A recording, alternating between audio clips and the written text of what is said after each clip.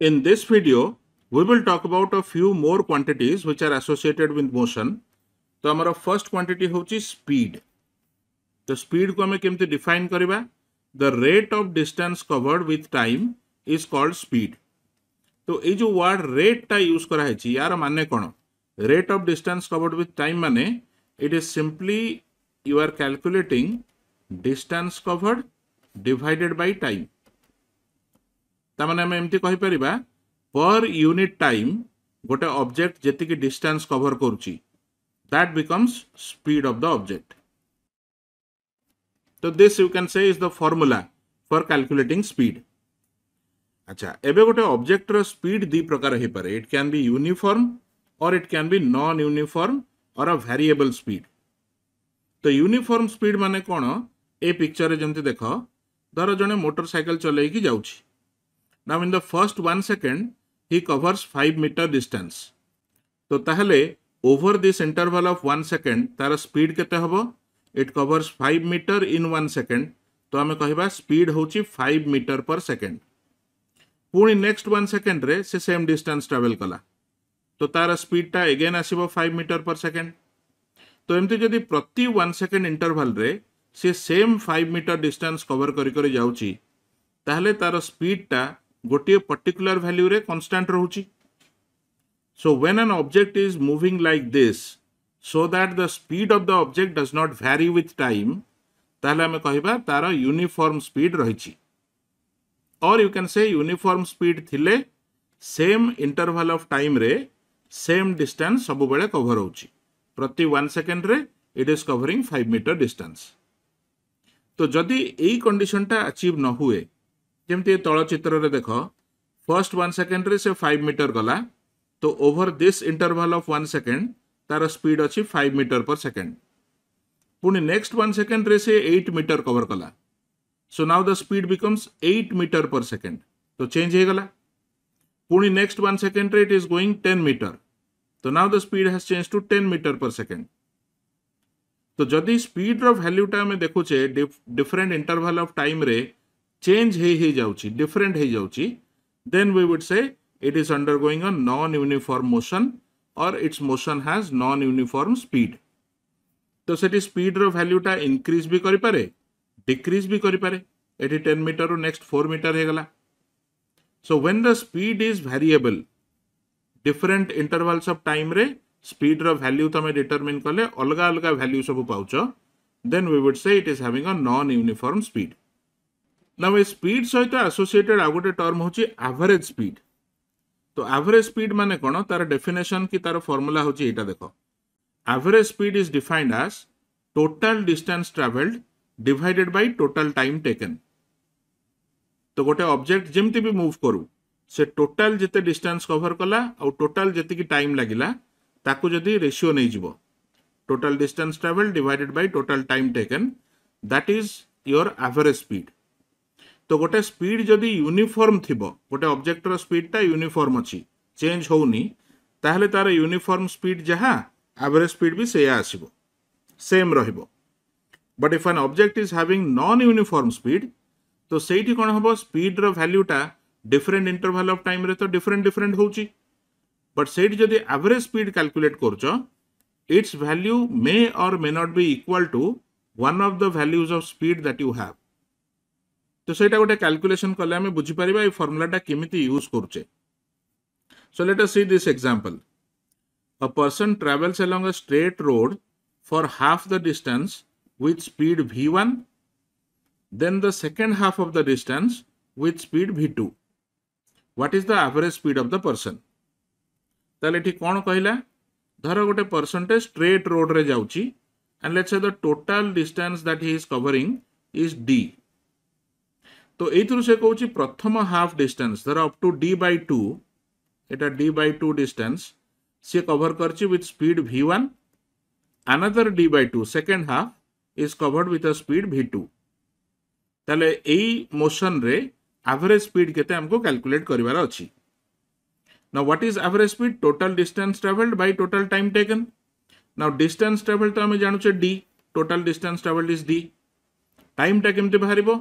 तो प्रथमे देखो एई हाफ रो जो d/2 डिस्टेंस जाईची सेटा एतिकी स्पीड रे कवर होईची ताले एई थ्रू आमे प्रथम मोशन प्रथम हाफ रो मोशन पई जो time let us it is t1 ताको कैलकुलेट करि परिबा it is distance by speed तो that would be d by 2 divided by v1 सेमते second half rho distance पई जो time लागुची let's say it is t2 that can be similarly expressed as d by 2v2 तो एबे जदि दीटा जाक time को हमें मिसई दबा ऐड कर दबा ताले total time taken for the entire motion सेटा बाहर जिवो so now we can say average speed is equal to total distance traveled which is d divided by total time taken so that is d by 2v1 plus d by 2v2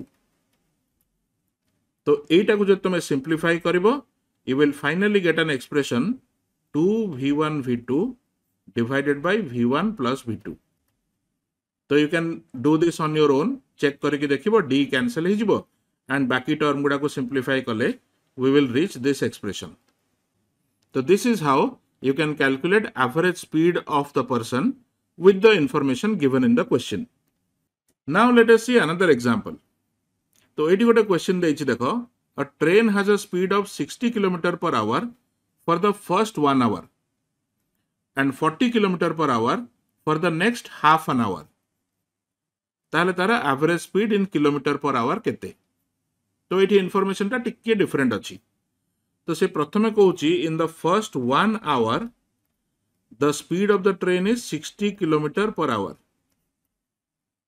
ताले जदि गोटे घंटा time रे एतिकी speed रे से move करिची then the distance traveled within this interval of time can be written as speed into time that is 60 kilometer तो एटा को d1 बोली कहबा तापर कहूची नेक्स्ट हाफ आवर रे क्वेश्चन देछि नेक्स्ट हाफ आवर रे से मूव करूची with a speed 40 kilometre per hour तो एठी तार स्पीड ता अछि 40 किलोमीटर पर आवर ताले एबे एई इंटरवल रे एई जो हाफ आवर रे 40 kilometre per hour distance speed रे से मूव करूची एठी केते डिस्टेंस कवर कला तो let's say that distance is d2 तो that is again speed into time so that is 20 kilometre per hour तमाने एथुरा हम जानु छे फर्स्ट 1 आवर रे से 60 किलोमीटर डिस्टेंस जाईची तापरे हाफ आवर रे 20 kilometre distance जाईची So now from this information you can directly calculate V average or average speed as total distance covered which is 60 plus 20 80 kilometer divided by total time taken तो time लगी 1 hour plus half hour तो ऊपर ये जो distance गुड़ा को हमें नहीं किलोमीटर रे तले time टा अच्छी hour रे so we will get the speed in kilometer per hour so if you calculate this comes out to be 160 divided by 3 kilometer per hour तो ये जो ट्रेन रो एवरेज स्पीड होची 160 by 3 kilometer per hour so now let us see one more question तो ये कहछि गोटे particle moves for 20 seconds with speed 3 meter per second then speed 4 meter per second for another 20 seconds and finally moves with speed 5 meter per second for next 20 seconds what is the average speed of the particle so this is just like the previous question the first 20 seconds रे से move करिछि with a speed 3 meter per second ताले ए जो 20 second interval से केते distance travel कला that distance would be equal to speed into time that is 60 meter same thing next 20 seconds रे it is moving with a speed 4 meter per second ताले एठी केते distance travel कला that would be equal to again speed 4 into 20 that is equal to 80 meter तापर next 20 second सेतरे speed अछि 5 meter per second ताले एठी distance से travel कला d3 let us say it is equal to speed into time that is 100 meter so now we can simply calculate average speed of the particle as total distance covered तो total distance covered टारे तीनटा जगह distance को तुम्हें add कर दियो 60 plus 80 plus 100 divided by total time taken तो time रे तीनटा 20 सेकंड इंटरवल अछि तो 20 plus 20 plus 20 तो ऊपर डिस्टेंस टा मार्क कर मीटर रे अच्छी, तले टाइम टा सेकेंड रे अच्छी. So if you calculate this comes out to be ऊपर टा केते रहला, it is 240 divided by 60 or 4 meter per second.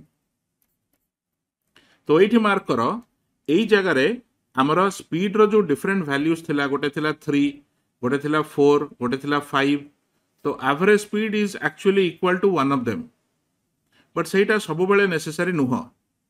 आमे या पूर्वर जो क्वेश्चन टा सॉल्व कले सेठी स्पीड रो जो डिफरेंट वैल्यूज थिला, एवरेज स्पीड कोनोसी वैल्यू सहित मैच करू नथिला.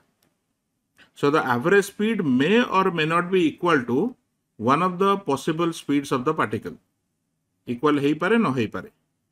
So this is how you can do these simple calculations based on the concept of speed, average speed, distance, time, ए सब रिलेशन को लेकी ए टाइप रो क्वेश्चंस को हमें आगको भी प्रैक्टिस करवा.